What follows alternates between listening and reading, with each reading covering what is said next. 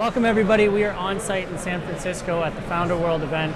Joining me in studio today is Tony Capasso, founder of Construction Automation. Tony, how are you? I'm good. How are you doing? Thanks for joining me. Yeah, thank you for having me. So tell me about Construction Automation. Sure. So my background is construction, real estate development, and I've seen this common theme of there being a shortage of skilled workers. Obviously, as we all know, real estate is super expensive and almost unaffordable. So I aim to solve those problems, which I think are massive global issues with construction. And I think the future of construction is going to heavily involve robotics. So I did a bunch of research into thinking how I can totally transform the industry by kind of combining 3D printing, robotics into the building industry. So there's a huge opportunity, but that's what I aim to solve. Sounds really cool. So is it 3D printing of particular materials, or is it a different way to 3D print? Sure. So initially it's going to be a heavy focus on concrete.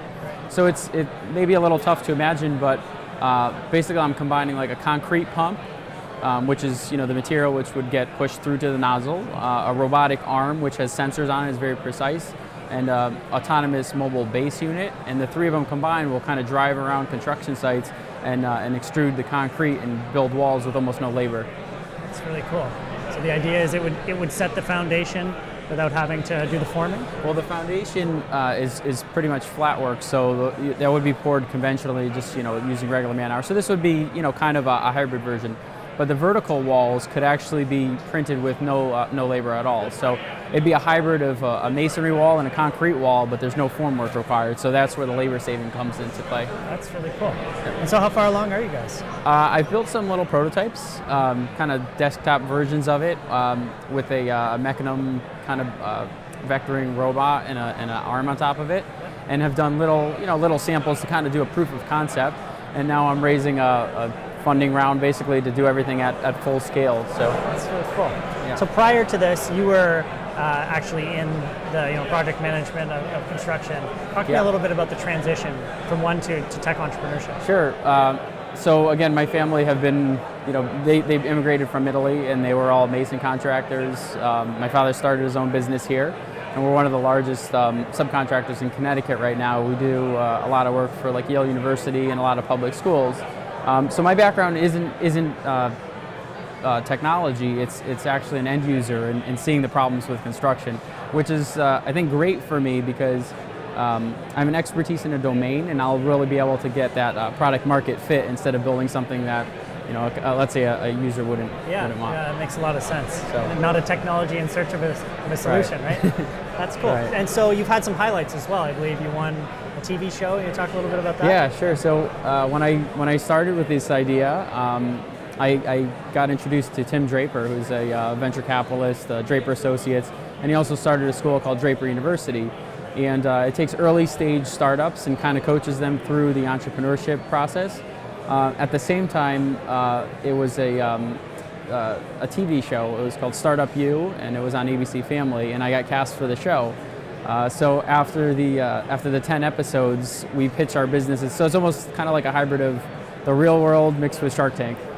And it was a really cool experience. So at the end of it, we pitched to a room full of venture capitalists, and they all vote on the idea that they think is the most forward-thinking and, I guess the right team. And I ended up winning some funding for my company. Congratulations. Yeah. So you just came off the main stage, talking to thousands of people here, all interested in tech entrepreneurship in some way. What was your message? What were you talking about? I think my message was to make startups great again. So I actually had some hats made up that say make startups great again, and it was kind of a play with Donald Trump to make America great again. But I think that's the important thing is you see a lot of startups that just do one thing that's a little bit better, and they're not kind of reaching far enough out there and really pushing the envelope. So I think what I'm working on was pretty flattering. Tim said to me that it might have been one of the largest markets he's ever invested in, and if I am able to succeed, this is just such a massive disruption to literally the world's oldest industry, right? So yeah, I think it's shoot for the stars. Real disruption rather than incremental difference. Exactly. Right. Okay, cool. So you're going to see a lot of different technologies here. Obviously, there's thousands of people here. A lot of demoing. Is there anything besides 3D printing that really gets you excited in the technology space today? I think virtual reality is pretty interesting. I think it has some really cool applications. I've used it a couple times, and you put it on and you really almost forget where you are or what you're doing.